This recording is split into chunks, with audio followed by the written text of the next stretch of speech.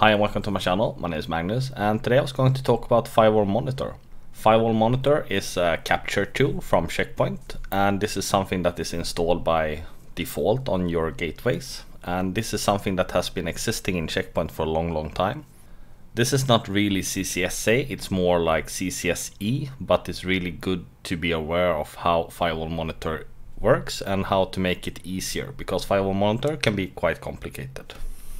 The Firewall Monitor tool can capture traffic when it comes to different part of the checkpoint. It can do the inbound interface and outbound interface and both of them, and before specific modules. So if we check the administrator guide, and we can see the Firewall Monitor part in this one is quite large. And if you just glance on it, it's quite complicated. There is a lot of variables that you can enter, how to use this command, and you really need to, well, read it through if you want to use it in an efficient way. And there's also difference in it between the different versions that you're running on the gateways. So there's a new and an old way. And an issue with this new and old way is not actually consistent. So if we bring up the SK for Firewall Monitor, and that's SK 30583. And they say basic. I wouldn't agree with basic, but let's go with it. Then you can see here there is a lot of warnings. For example, you can only run one instance of Firewall Monitor at a time, and that's fine. And the second part comes with Secure Excel. And it's different depending on what version that you're running on. On newer versions like R8040, all traffic will be monitored. But when it comes to R8020 and R8030, it's a bit complicated. And more or less it's stated here. So you need to make sure to have the correct jumbo on your boxes, and more or less if you're running R8040, the default behavior will be to monitor all traffic. So if you're running like R8010, then you need to turn off Secure Excel to be able to see all the traffic in Firewall Monitor. And turning off Secure Excel within production, that can be an issue because the CPU load on the gate will increase by a lot. Secure Excel is about accelerating traffic and more or less limiting the amount of traffic that need to be processed by the CPU. When it comes to Firewall Monitor, you can also see like the packet depending on where they are. And you have inspection points, and in Checkpoint they are referred to small I, big I, small o, and capital O. And within the newer ones there is even added more. So for R8030 and 40 you have more than these four, so you can see more of the firewall chain, so to say. When it comes to the filters that you can use in Firewall Monitor, well, that's a lot. So it can be quite, well, advanced to really get the filters that you want. And I will show you things to help you. For example, Danny from the forum, he has made a Firewall Monitor super tool. I was planning to show you that one. And there's also like a tcpdump101.com that has like a filter generator where you can actually put in on a website and get the filter that you desire. As I mentioned before, there is a difference between the versions. So this part, for example, is not valid for R8030 that we're currently running. And this is the new way to do the filters, but we need to use the old way because the old way is for R8030. For R8040, this part is also included. So I'm logged into my Windows 10 host, and I'm logged into user mode in Gateway 1, and let's go into expert. And if I'm in expert mode, I can actually type Firewall Monitor right away. The problem with this one is that it will show a lot of things, and it will take all the traffic with no filters whatsoever. So Ctrl C to stop this. And if you just have this mumbo jumbo wrapping on your screen in a full production one, well, you will not find anything. Of course you can grep and so on and really find things, but the first thing is to start to use the filters. So one thing that we can start with is just to add -t for time, because all these lines, they don't have any timestamps, so you don't know when it happens. So if we just do the -t and we see the traffic, so now you can see that we have a timestamp. So let's just take here 13th of September 2020, 13:50:12. So all of this is actually the timestamp. Then this part is the interface itself. And this is the inspection point. So this is small o. And small o is referring to here. Before outbound firewall VM. So this is before it leaves the machine. So if you want to follow a complete section, well, there's actually 4 types that you need to check. So you need to find the small I, the big I, the small o, and the big O. But this is not really enough to find stuff within a production network anyway. So let's add some more filters.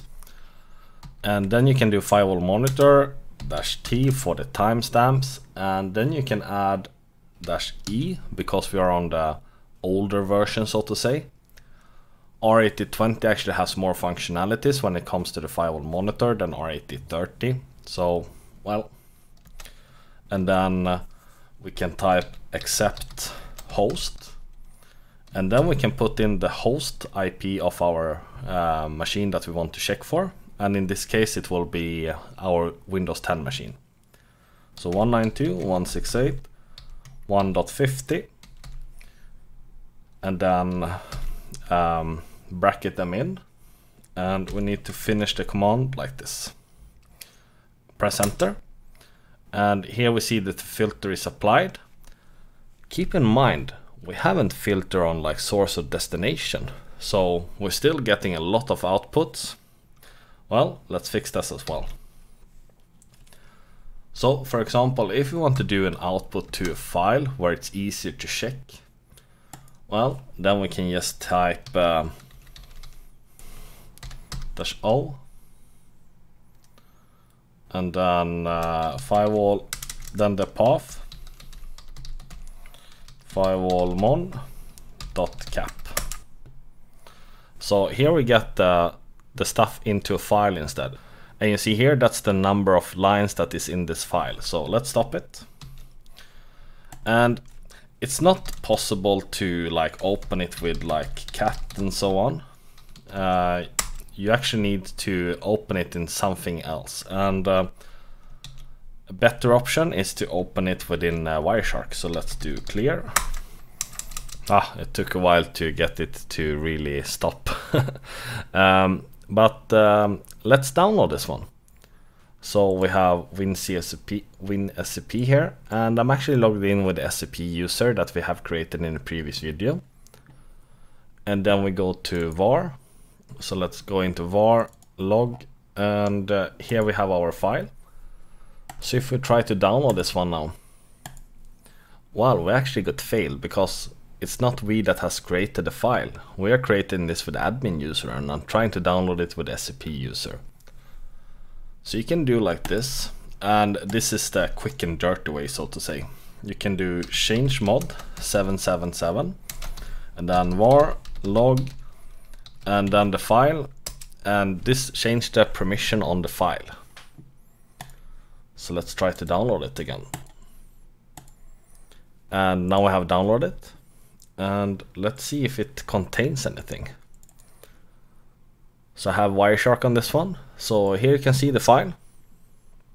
A lot easier to read this, and then you can apply the filters in Wireshark to find the traffic that you want to. But how to make this easier? Well, first of all, I can show you like this. There is a website called TCP dump 101, and here you can actually have a tool for Firewall Monitor. And here you can pick like which is the original version or the new -F version. So we are on R8030, and that's the original version. So currently you can see the command here, the Firewall Monitor -E, and then it check only the accepted one. And you can add more filters here. So for example, we want to have we want to enter it to a file, so we can do like YouTube. And here it will add the -O for the output and in YouTube. It's better to do it in like var/log and like this .cap. And you see here that the output is now changed. keep in mind that special characters and so on may generate errors. So you need to make sure if you put in here that you actually know what you're doing. You can do specific here if you don't want to see everything. Then you can pick like which part of the, where do you want to see the packages. We want to see it everywhere. And then you don't need to remove anything here. You can add filters. So for example, if you want to add a source or destination, so let's do like a source or host.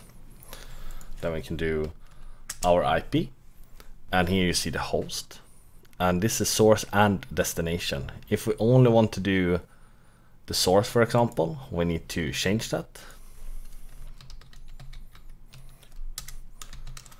And we see how the command is actually changing here. So that's really good. So this is a way to help you to write the correct Firewall Monitor syntax. Of course, in an exam things, you need to know this, but this is a good way to practice on how to fix it. And of course, you can add more filters. So if you want to do like ICMP only, it shows you how to do this. So let's test this. We skip the output and we only do this one. And we're only checking for ICMP. So copy. And back in our Windows host, paste. I think we need to do like this.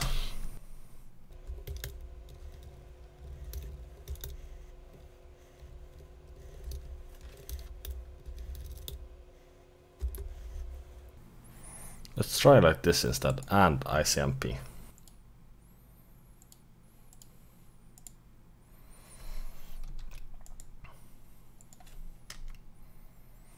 Ah, that's working better. So let's do some ICMP instead. So CMDB here, and then ping Google, and now we see the ICMP of Google. So well, it's not 100% bulletproof, but at least you get the ID. And then Control C to abort it. So that was the website, so to say. Let's clear this. And if you want to do the easiest way possible, well, check out this one. So Danny has made something called the Firewall Monitor Super Tool, and this is a one-liner to assist you to run Firewall Monitor. And more or less copy paste all this in expert mode. So we go into our Windows 10 host and paste. And all this mumbo jumbo, either you can just check it out or trust me that this is working perfectly. So just press enter. So here we get a guide where we can put like the IP address of what we want to check, and let's check for our host 192.168.1.50. And we can of course add more things here, and we can put like specific port numbers. So let's do 443 and port 80. And let's check for both TCP and UDP. And do we want to put it out somewhere? Well, let's skip it, but enter. And here you see the line that it's supposed to want to run. Do you want to do this? Executing? Yes. Now it should only show you 443 and port 80. So let's do some web surfing. So we do like this, so we can see both. Open Google Chrome, and we see here already that we have traffic. So one thing that I think that Danny should add is the timestamp. But well, let's go to YouTube, and we see traffic to a lot of strange IPs. And if you want to stop this, well, just press Control C and it's stopped. And if you want to do this the best way possible, well, always do it to an output file, so you can do it in Wireshark and then you can check it. Or if you do like this, well, then use enough filters or use enough grep commands to figure out what you actually want. And I think that's it for the Firewall Monitor part, at least a brief introduction on how to use it and how to make it easier for you to use the Firewall Monitor Super Tool and this website to figure out how the filters should look like. If you did enjoy this content, please comment, like and share the video. And just as a reminder, please make sure to check out the Checkmate community so you can see the awesome new tools that the community is actually building together, so it makes your and my life easier to work with Checkpoint. And that's it. Thank you for watching. Take care. Hope to see you in the next one. Bye.